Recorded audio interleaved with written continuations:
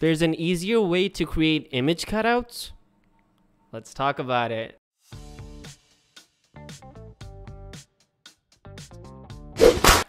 Welcome to Clean Tech, home of daily technology news and reviews, and today we're going to be talking about how to easily create image cutouts, assuming you have an iPhone.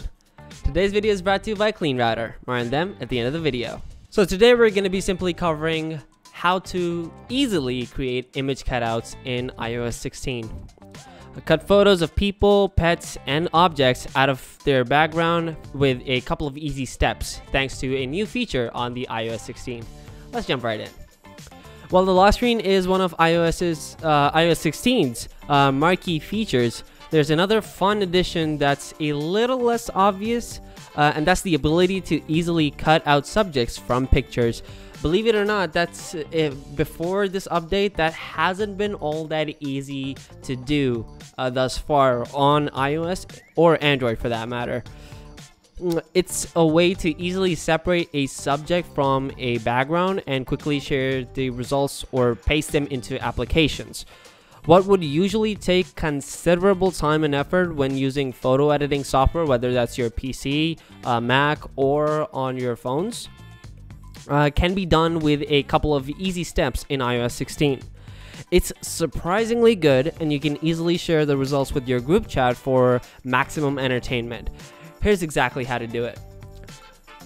So the following steps should be able to help you replicate that or achieve that cutout. This was done on an iPhone 11 running iOS 16.0.2 and an iPhone 14 Pro running iOS 16.1 Developer Beta 3. Alright, so let's take a look at the steps, shall we? Open Apple's Photos app, so the Photos app that you have on your phone. Find a picture in your camera roll with a subject that you want to isolate and cut out, like a person, pet, or a prominently featured object, whether it's like a table or something, like, I don't know, whatever fancies you. Long press on the subject until you feel a haptic buzz and see a white border appear identifying your subject.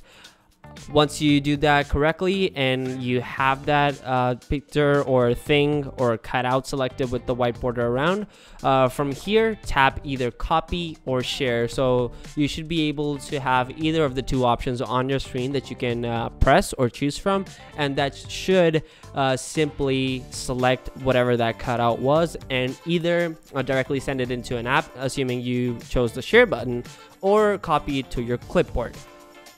We actually have screenshots of this. So in this photo, obviously the cat is the primary subject, so that's what the test was done on, you know, this holding down on the cat, selecting its cat out, and this is what the next menu should look like. You have the copy option, you have the same image option, you have share, and a whole bunch of other stuff. If you copy the image, you can paste it anywhere that allows you to paste a PNG file, which is absolutely neat, like Google search, messages, or even a note. If you tap share, you'll see options to airdrop it, save the image to your camera roll, assign it to a contact, or add it to a new quick note, among others. Essentially, that's it. For a little more guidance on getting the best results, here's a couple of tips. Any image saved to your camera roll is fair game, so it's not necessarily restricted to photos that have been taken from the camera of the smartphone or iPhone, and or any other third-party app. So as long as you have a photo in the app, the Photos app, that's pretty much fair game. It'll work on that. It doesn't have to be taken from your iPhone with your iPhone camera.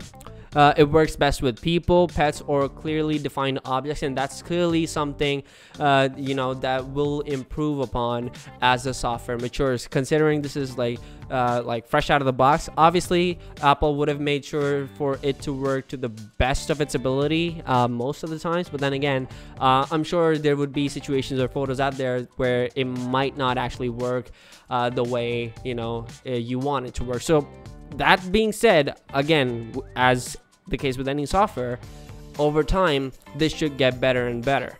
If you long press an image and nothing happens, try again by pressing a different part of the image. If multiple attempts fail, then it probably is just not a good candidate for image cutout, and that being the image. So even if that doesn't happen, worst case scenario, it's working on no parts or no selections on a specific image whatsoever, just try a different photo. Maybe that photo is not good enough, either it's where the software can actually identify if there's like separation at all between, or what kind of subjects or objects are in the photo, or if it's not high enough of a resolution on the photo. So it could be any number of factors, but then again, just worst case scenario, try it a bunch of times on a bunch of different photos. Before the iOS 16 update, well, this was very hard to do, for the average Joe, and it took a considerable amount of time.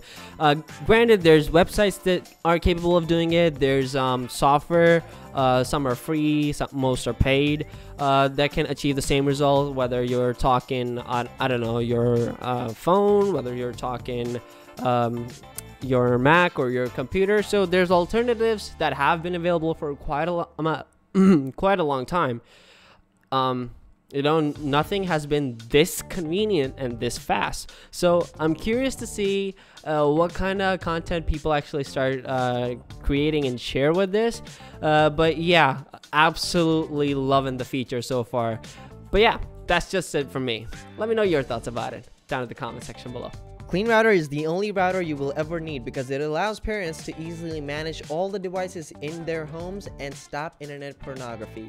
It's simple and easy to use, doesn't slow down the internet, and allows you to block pornography, gambling, and anything else that you don't want your kids to see using the 7-layer IntelliFilter. Logs all activities per device. It also allows you to put time restrictions, get email reports, and gives you the ability to block content by keywords and even filters YouTube. Check them out in the description box down below. Thank you so much for watching, and you have a great day.